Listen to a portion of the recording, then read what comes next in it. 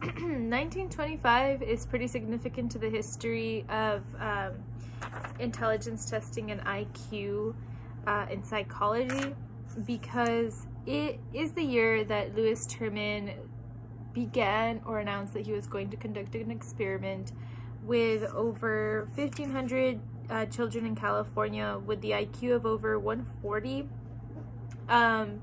that he wanted to see if the IQ progressed or changed over time. Now, this test was biased. There are statistics that show that there was a larger amount of white Caucasian boys being tested more than any other race, more than any other gender.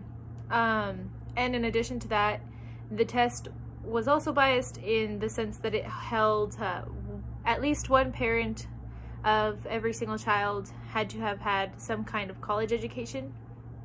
So financially, there is like an economic difference there, like an economic bias, because not everybody can afford it. Now, the thing is though, this announcement of this kind of test blew up. It grabbed the attention of many different people and influenced many high schoolers to volunteer for this test on their own. The interesting thing about this test is that it encouraged and introduced statistical studies and longitude studies to Stanford University. It lasted about a minimum of 80 years. A lot of these students continued doing the test even after Terman had passed away. It was something that showed that IQ can change over time, and that certain situations can affect how somebody's IQ is changed.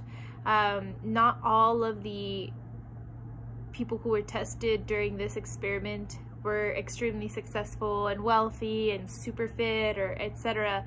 And so this study is monumental because it not only is one of the longest studies that requires statistical evidence to be done in the history of psychology in general, but it also shows different perspectives, different backgrounds, and it shows how the ideologies and biases of somebody can be proven through their own test, and that's okay.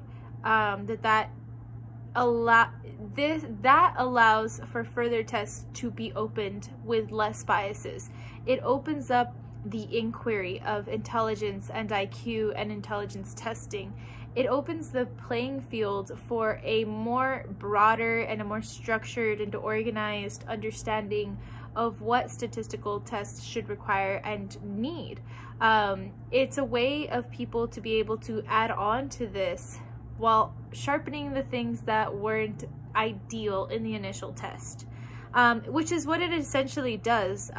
This study was so impactful because it hit a range of different people for so long that it does in turn open up further research in this specific topic.